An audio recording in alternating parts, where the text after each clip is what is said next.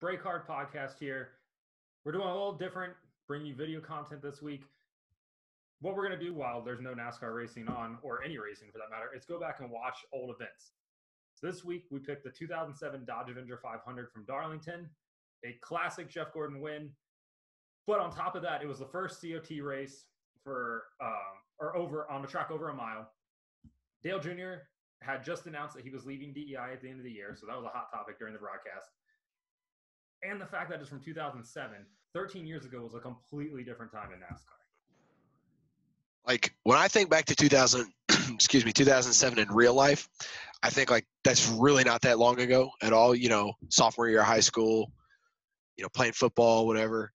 But when I think back to, like, 2007 in NASCAR, it feels like an eternity ago. Dude, it feels so long ago. Just the fact that, like, Juan Montoya was teammates with David Stremme in the 40 car. David Stremme was the lead driver at CGR. It makes no sense. Bobby Labonte was in the 43 at that point. Tony Raines was in the 96. Tony Raines, which is basically a Gibbs car. That was the first probably reference of that I've ever heard pre 2017 maybe. Right, they were like the OG Furniture Row Racing essentially. Yeah, Gibbs only had 3 cars. They replaced Bobby Labonte with J.J. Yaley, of all people. And I was just going to say that. I didn't even mention that to you when we were talking about it, was J.J. Yaley in the 18. He was in the top 10 there, I think, on the last – or around the top 10 on one of the last restarts. Because my favorite part, because I watched the last, 60 laps when I was eating dinner, an hour ago. But Darryl was like, it's been a great run for J.J. Yaley today. And he's running 17th. I'm like, wait a second. Yeah. That's a great run.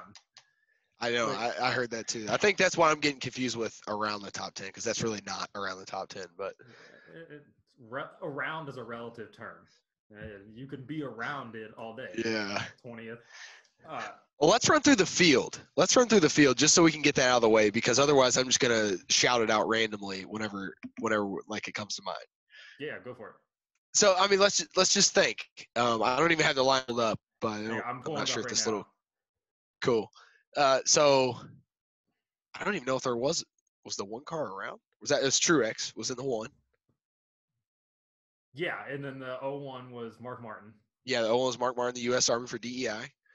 DEI, of course, hot topic in this race, which we will gladly get to. But so pulled up here. Kurt Busch, obviously no. Yeah, and the 2, obviously no 3. The 4 was either not there or didn't warrant talking about. I'm not going to run through the whole field, but Kyle Busch in the 5, I mean, that's a big one. Casey Mears in the 25, Sterling Marlin in the 14 for Bobby Ginn. Strong run. Yeah. Bobby Ginn stormed into the sport, and then he stormed out as quickly as he came in. Jamie Mack in the 26 car. Yep. Roush running 5 cars. Yeah. Good ones at that. Biffle's up front. Jeff Green in the 66 Best Buy car. That was the most random sponsorship I've ever seen. Was that Carl Long's team back then too? No, it was Gene Haas's team. Oh, okay, that's right. I saw that they had the 70. I didn't realize they were teammates. What a power. Kenny Wallace in the 78, the Furniture Row starting park. Although they didn't start in park. They qualified good. They started, I want to say, 6th. They did. Furniture Row had a thing for Darlington long before the JGR Alliance. They definitely did. David Gilliland and Ricky Rudd for Robert Yates. Paul Menard for DEI. Dale Jarrett didn't qualify for the race in the 44. Yeah, Ward Burton in the 4 didn't qualify either. Scott Riggs missed the show. Michael Waltrip and Jeremy Mayfield. Was this the Jeremy Mayfield 40? No. No, he was in the 36, but was this the meth race? What do you mean? When he got suspended. Oh, I think that happened pre-2007. It couldn't have. Okay. They didn't mention it once. They didn't. So that's the only reason I say that. It would have stuck out. 2009. Yeah, okay. Okay. Damn, I thought it was pre-2007. Same. All-sport car. Just Kevin LePage in a front row car out-qualified everybody we just listed. Yep. Allmendinger in the 84.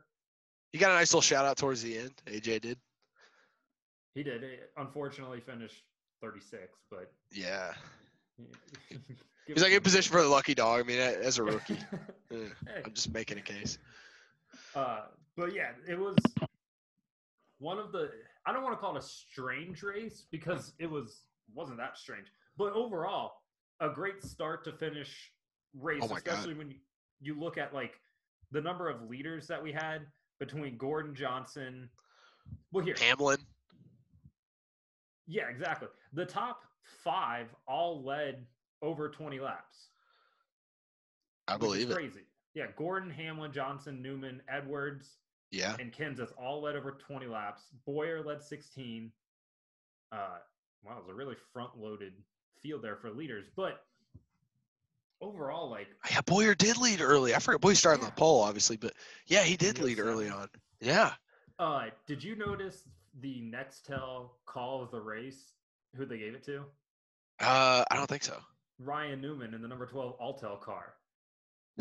They- They would be told, don't give it to the yeah, our freaking competition. sponsor. Yeah, and they're That's Larry hilarious. Mack was like, I'm giving it to the 12. I was like, okay. That's hilarious. He probably not got paid for that mention. But they, Definitely did not. I noticed there was a pop-up ad during the race for AT&T Singular, which was their Sprint Nextel's direct competition anyway. They got grandfathered in. Singular I got assumed as grandfathered much. in. And then when AT&T bought them, they were given like a year or 2 years to in the sponsorship deal. I see. That's how. Well, Burton went to RCR with that, or not RCR. Yeah. I don't know what I'm talking about. But yeah, he went to RCR with that sponsorship, or under the understanding that sponsorship would be there, and then it went away, and he had to run just a blank orange and black car for a while. Oh yeah. Mm-hmm. I do remember that. All just very weird, but also like fair competition. More money is better for the sport, but Oh yeah. whatever. Yeah. We did. You gotta figure like from the Nextel side, they're like, we're paying this much money, we should get this perk. Yeah, exactly. The same way like opposing gas companies can't sponsor cars. Yep. Because Sunoco has all of it now. Yep. But because this was the race the week after Dale Jr. announced that he was leaving DEI, they talked so much Dale Jr. this entire time. So much. And now he backed it up with a really good run. I gotta say that. But God, I mean, at every possible turn they talked about. They played the segments that were, I think, supposed to be pre-race segments, pre-rain out or washout or whatever you want to call it. But they would play those kind of just during long green flag runs, and they talked about. I mean, you mentioned Bobby Ginn. They kept harping on Bobby Ginn and Ginn Racing, but they kept saying they were talking about Dale Jr.'s options for next year, and they said Bobby Ginn's even expressed, interest. Yeah, you think? Like every team expressed interest. Right, he's the biggest name arguably in the sports history. More people know about him than any other driver ever before. Imagine if he just signed with Bobby Ginn. It's just like RCR, Hendrick Gibbs, no thanks. This guy's got it. And then he would have signed with Ginn, which used to be MB2, would have signed with Ginn, and then would have merged back with DEI, which would have been so stupid. But when you mentioned that they broke in like that interview in segments, the race got rained out from the day before. It's supposed to be a Saturday night race. Yeah. They had to have shown that interview during the rain delay coverage. You would think. Yeah, you would hope, unless they were just kind of sitting on it, hoping that would be like more of a draw to the race, which wouldn't be terrible. The awkward part was watching Daryl interview Dale, and he was like asking him about leaving, and Dale was like, if Dad was here, we wouldn't be doing this. I heard that too. Man, that's heavy. That was toward the end of that race, and I think Dale was either leading or fighting for the lead or somewhere close to it. And yeah, I was like, what a moment. And then I tried to like rewind my brain to think like, it was only 6 years after. It's just so interesting because it's so that Dale Earnhardt Sr.'s discussed just so differently now, whatever, Right. Almost 19 years 19 removed. years, Yeah. So, but I had to like kind of harken back to that feeling. So, anyways, listening to them talk in the booth, where did you think he was going to end up based off of what the booth thought? RCR, honestly. Yeah. Okay. And I, again, just tried to rewind, my brain to think like, well, I would love to hear some of the sponsorship rumors. Like I wish if we watch another race from 2007, I'd love to hear it, because when was it announced he was going to the 88? Probably, I know it was in the wintertime. Yeah, I don't even know at this point. But yeah, definitely towards the end of the year, I would love to watch a race then just to see. Because I'm sure that the sentiment had changed where they're like, he's not going to RCR. Right. Exactly. And like, I watched all these races. You had to pick up on so much different stuff. Yeah, like I just don't remember at this point because it was 13 years ago. And it's like a trivial thing. But yeah, I'm sure at the time I was probably like, I don't know. I don't know if I thought he was going to. This was peak J-Ski rumors, though. Oh, so, this is like peak internet. Everyone has great internet access. Yeah. Discovering how to use it. Everybody had just had rumors. J-Ski was posting like updates in the thread. I would love to see those. My favorite J-Ski thing, we were on a family vacation, didn't have a laptop. I didn't in 2005. Or maybe 6. Yeah. Whenever it was announced that Gillen was going to Robert Yates the next year, the 38 car, I just remember sitting in a hotel lobby on like the communal computer, just like going through J-Ski, just reading it at like 6 o'clock, and then like sprinting up the stairs to tell my dad that Gillen was going, because we were at that Kentucky race. Oh, really? Yeah. So like that's hilarious. We all kind of had like soft spot for Gillen. We just wanted to do a good ride. And I like sprinted up to tell my dad, and he was like, "That's so sick." But that was peak. That is so funny. Yeah, then he gets berated by Tony Stewart. Kid wins one Busch race. Like that, the interview. It was. Great team. Wasn't that team based in Kentucky or something like that? Yeah, did they have like they had some kind of connection on the box and like the 84? They would lose like 5 spots every time they came into the pits. It was one of like, I know you've had these experiences too when you're at the racetrack where kind of everybody starts just rooting for one person. Yeah. Like on Indy 500 pole day and stuff, like when Carpenter gets it, the whole place is like, we want to see this happen. Right, except me. Yeah. But yeah, so it's just one of those cool moments, the underdog guys. Yeah. You specifically texted me this afternoon and said to remember to talk about the Fox 3D. Oh my God. You want to talk about a timely piece of history being viewed on my projector screen behind me? Wait, you have a projector screen? Yeah, that's what the black sheet is. Oh, okay. It's literally a sheet hanging off a PVC pipe. Do what you got to do. It gets the job done. So, but you want to talk about a timely piece of history being shown and available to the public via YouTube. It is Fox 3D. So let me again harken back to how they use it. Okay, so they use it in like the most random ways possible. Now, I thought this was a phenomenal broadcast, and that was another big talking point that I wanted to bring to the table was how great of a broadcast it was. But this Fox 3D thing couldn't have been more useless. And the fact that people thought that was, really good graphics. I mean, I thought back to that time period. Video game graphics were twice as good as that. Yeah. The Fox 3D graphic. And it's not like it was any kind of a simulation. Now, I'm sure there was some kind of there's like some kind of a data point because they simulated the car spinning and the way they spun. But at the same time, it was so worthless. Like they showed it one time going back to a restart.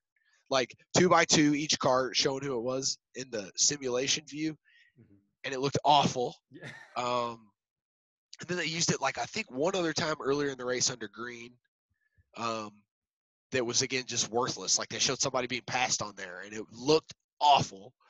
And then they also used it whenever I want to say it wasn't David Reagan. Someone spun later in the race, and they used that to show the replay. Why? Was that ever going to be better than showing the actual replay? You got 10 billion camera angles to show whatever replay from. and instead they're showing a MS DOS,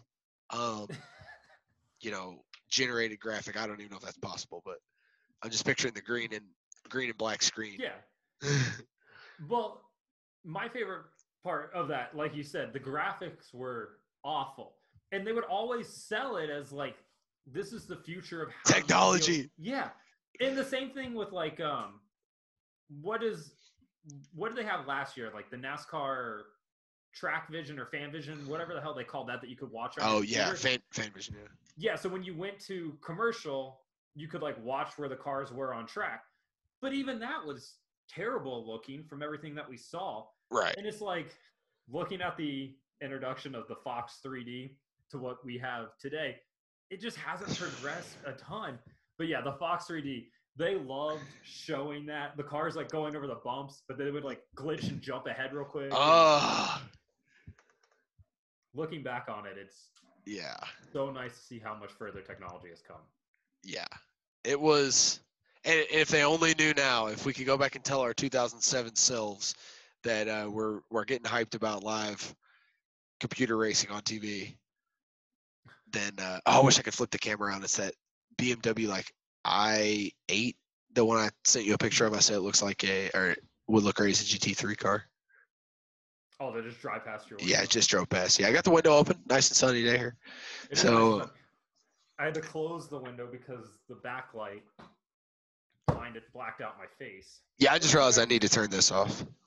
You actually look pretty good. No, we discussed this. Yeah, lighting situation.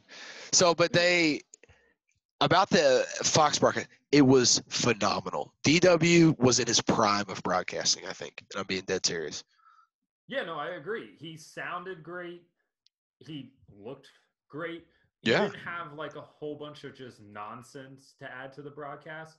And it was also like, what would that have been? Year 6 of the three of them working together. Yeah. And they really like had pretty much gelled at that point. And they all played off each other super well. It's disappointing to know that it used to be that good and how much it sort of dropped off later in like in 2015 up. Right. I wish I would have taken note of Mike Joy's statements going to break. I shouldn't have introduced this point with that, but I felt like it was a lot more. You're right. It was a great broadcast. Their chemistry, the three of those, were great. I just feel like they had so many good personalities. You know, Chris Myers, super involved. Chris Devoda on pit road. I'm trying to think of other. Dick Berggren, obviously, is a great reporter. I can't remember Vince Wells, but definitely Steve Burns was phenomenal. And that was a nice throwback to get some good Steve Burns moments, but just phenomenal. Anyways, all did a great job, and there were so many personalities. But as it relates to the booth and just the overall broadcast and how it compares to today's, I just felt like it was a serious sporting event with just the right amount of humor sprinkled in, which is minimal, you know. Right. And very like inconspicuous in a way. And I feel like today there's so many more like forced lines in there and forced tones more so than that broadcast. And I tend to obviously like the one more like the past better. Yeah, I feel like they try to be like Midwest family friendly funny now. Yeah, correct. Where like back in 2007, they still had that, but I don't want to call it edgier. It just felt more casual. Right. Yeah. It's like a network sitcom right now, and it used to be like a cable show, in my opinion. Right. Yeah. Like a fun but maybe drama cable show. And now it's network, sitcoms, like you alluded to. Yeah, the same, just plug and play. Yeah. Whether this works, so we're doing this. Right. But what I was saying that I wish I would have noted real quick, and then we move on. Sorry to interrupt you. But one thing that I wish I would have taken note of was the Mike Joy, like, mini statements or, like, taglines before they go to a break, right? So, like, or either that or when they cross the finish line. So I'll give you a couple modern examples. The ones that stick out to me. I remember a couple years ago, Truex won at Fontana, and Mike Joy said, Truex goes California dreaming. And it just like sounded so, I don't know. Like I know it didn't sound like someone told him to say it, but it sounded like it was like trying to make a headline. Like leave that to the newspapers to do that. So, but I wish I would have taken note just to how many of those type of things were said on this broadcast. But I just generally speaking, and from my gut feeling, I don't feel like there were as many. No, now I feel like we need to watch another Fox race from 2007 just to find out. Yeah. Just to see what he says. One thing I didn't know, and I found interesting when they mentioned it in the broadcast, they said J.J. Yaley ran the USAC race here Thursday night. You and I watch a lot of racing. We probably watch more like obscure racing than most people out there too. Yeah. I have never heard of the USAC Silver Crown cars running Darlington, but they did, and I think that's the most batshit crazy thing I've ever heard. I bet they were absolutely flying. Probably no, that's a long enough track. But like on a track like Salem or a half mile, they'd be faster than a Cup car around there easily. Oh yeah, but like you've seen a Silver Crown car. I can't imagine driving that on a mile. What is it? Basically 1.316, I think, is what the length there. That's a really fast racetrack.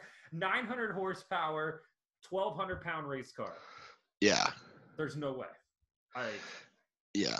Those guys get a special level of respect, and this is an example that I wanted to find a way to bring this up. I'll use this. Okay. So earlier today, maybe it was yesterday.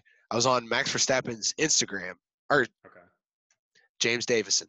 He did an Instagram live, and Max Verstappen was in the comments, and so he had some other guy. It was a dual Instagram live, and they were going through this guy's racing collection, and he had the coolest stuff: helmets, fire suits, everything short of the actual cars, right?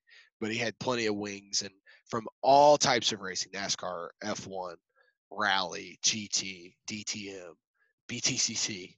I'm throwing out all the acronyms, but everything you could think of. The most comments, I think that was a really popular Instagram live. Like there's like 100 people on there just because like people were like saying, "Oh, Max is in the comments," whatever. But it was basically a conversation between Max and then Davison and this other guy the whole time. Well, the most comments like in the comments were all about midgets. It was talking about how Davison did that. Not talking about like diecasts and things like that of midgets or open wheel cars, but just like a pavement open wheel sprint car like that just garners so much respect because of just the courage it takes, I guess. Yeah. Well, that's like last May when Stewart went to I think it was Tony Stewart's somebody's sprint car shop and was like he got inside one and like was obsessed with taking pictures of it. I think they have so much more respect for guys that race those than like your normal like European guys, which is cool to see, I guess. Yeah, absolutely. It was a cool stream, but back to Darlington and back to USAC Darlington. Yeah. I didn't actually catch that they said that, but J.J. Yaley's always been a grinder like that, so I wouldn't put it past him. Yeah, I think he's a USAC Silver Crown champ. So I just texted my dad and I was like, "Hey, did you know USAC ran at Darlington?" And he texted me back and said, "Yeah, it's been a while though." Hey, thanks for letting me in on the secret. Right. Yeah, that's still crazy. Another thing that the broadcast talked about a ton was the new car. They just kept referring to it as the new car. The new car is tough. The new car is this. I hope to God, if we get to Gen 7 next year, we don't refer to it as the new car every single time it's on track. Dude. That was exhausting. The fact that they ran that car at a select number of races, today people would throw fits. I mean, do you know the original plan for the COT? No, I don't. So in 2007, it was only supposed to be ran at like tracks a mile and under, Darlington, and maybe one plate track, the Talladega Fall race, I believe. And then the next year, they were going to work it into those same tracks, the super speedways, the road courses, and maybe a couple like mile and a halves in 2008. And then in 2009, they were going to go to a full schedule. So for 2 years, they were going to run two separate race cars at different racetracks. Wow. And then finally somebody smart said, just run it all in 2008. And then right. Okay. Jesus. That's I can't- ridiculous. I just can't imagine 2 years of just switching back and forth between God. what essentially would have been the Gen 4 car and then the Gen 5 car. No wonder Hendrick had won all 4 races or whatever. I mean, I know it's early on in the process, but Right. so what? So that was the original plan, and then NASCAR just essentially rethought it, or Yeah, what? I think I read a quote last week where Dale Jr. was quoted as saying, "I don't understand why we just don't do it all next year." And it's like, yeah, I get it. And the only concern people had was running it on a mile and a half because it hadn't actually raced on a mile and a half yet. That would have Well, made for amazing mile and a half racing. So they finally just in 2008 did it, and it obviously worked out all right. But Yeah. the idea of just running 2 separate cars for 2 years, that had to be so expensive. That would, yeah. Good God. You're building 2 different race cars. You had to I'm sitting here wondering if that didn't kick off like the economic decline. It definitely didn't help. Like running 2 race cars with the start of a recession, never great. But when the Gen 7 car does come, please, God, do not refer to it as the new car. Every single time it touches the wall, gets into something, anything like that. Yeah, they don't talk about the new, I hate this term, but the new rules package currently near as much as they talked about the new car back then, which is nice. So that's kudos to the broadcast partners, we complain about the nowadays. package. Right. But luckily they don't sit there and talk about it. Yeah. So I guess we have to touch on who won the race, which was Jeff Gordon. Picked up his, I think it was his second COT win at that point, but did it with a car that was overheating for the last 70 laps, probably. Just spewing water right out of the under caution and everything. Yeah. And like that last caution that comes out with like 13 laps to go, Steve Letarte like punches his seat because now his car has to slow down and it's not getting the same airflow through to try to cool it off. But they ripped all of the tape off the grill, which is unheard of. I did really like Larry Mack brought up a lot of good points about the car, like especially if you listen to it throughout the race. He's talking about where the radiator intake is on the new cars. He said it's angled down underneath. So if you remember on the COT car, it had an overhang in the nose right there, and then the radiator was underneath. He's like, that's a big pressure zone right there, and it just sucks all the rubber right up onto it. And I was like, we miss that kind of analysis now, essentially, which kind of sucks. But they did a really good job explaining it. That's exactly what happened to Gordon, and somehow he managed to keep that thing from blowing up. Yeah, it was impressive. Obviously, like ballsy calls by Steve Letarte as well. 28 years old at the time. It was just kind of cool to hear him as the young guy, because how old was Gordon at the time? In 2007. My guess would be like 35. I was gonna say like 35 or 36. Okay, so yeah, I mean, perfect example. Like, I was thinking, like, yeah, he was like almost 10 years younger, but I was also thinking, damn, he was my age, and like he kind of. Right. Steve Letarte climbed the ladder kind of the old school way, I feel like. So, yeah, that's something that just really stuck out is just his story. So it's kind of cool that he's not only still involved, but I feel like he's, promoting. I feel like he's as beneficial to the sport now and what he does now as he was. I mean, like he's obviously talented being a crew chief, but as far as like pushing the sport forward, I feel like he's a great representation of the sport. It's crazy that you just mentioned that he's 28. I don't know why I didn't realize that, but like when he's standing behind the pit box and he was like, yeah, man, if we come in and pit, we're going to be going out 25th. He's like, just run until it blows up. That's all we can do at this point. I was like, okay, you're just going to tell. I know.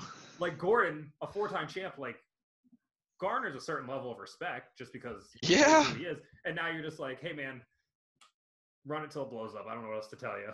Okay. Yeah. I'll say it. Jeff Gordon's 4 championships aren't a good enough representation of how good he was. Definitely not. Definitely probably should have had 7 in the grand scheme of things. Yeah. 1996 wins 10 races, finishes second in the standings. And then you had the later years with the chase. If it would have been the normal points, like he wins one. But yeah. I know. Don't know what else to say about that, but yeah.